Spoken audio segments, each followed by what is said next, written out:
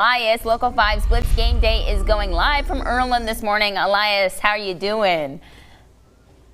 Doing pretty good because I've got some friends behind me that are going to help us get ready and get going for the high school football season, because it's not just the season for the football players and for all the sports going on. It's also the start of the season for the pep band as well, who get a chance to get everybody going in the stands, and then hopefully a good halftime show tonight. Ms. Weber, nice enough to get the band here early and going. How many members do we have in the pep band this year? They're just shy of breaking 50. There's 47 of them back there. And I see some of these folks also play sports as well. I see some jerseys in the crowd, and so these are they're making the gap. They're bridging the gap there. You don't just have to choose one or the other, right? Absolutely. That's the best part about teaching in a small school. How many of you play at least one or if not two other sports?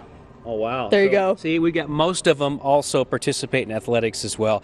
How exciting is it for you to get to work with these kids? When did you start working with them to start the school year? So this is my second year here. We had our band camp back in August. We are lucky we're going to get one rehearsal this morning, and we're going to wow you with what we can do in 2 rehearsals on the field tonight. Okay, well, let's go ahead and let the band take it away. This is the pride of the Cardinal pep band here playing, and then the cheerleaders as well over there.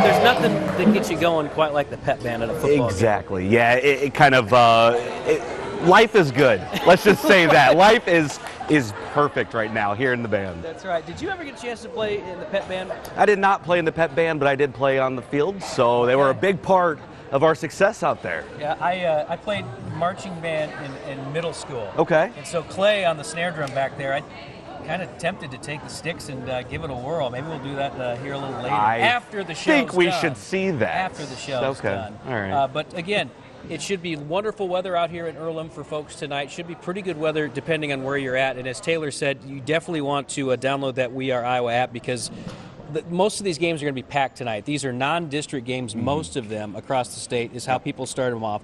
And really, Earlham, nothing to lose playing the state champions. This is a great resume builder. Yeah, nothing to lose, absolutely. Being so close a year ago, 1-point game, they wanted to get that. And to think Van Meter went undefeated last year. And Earlham could have began the season last year with a win there. So, you know, hindsight's 2020, but we'll see what they can do this time. And they were right on the bubble, Earlham, last year for making the playoffs and making a run.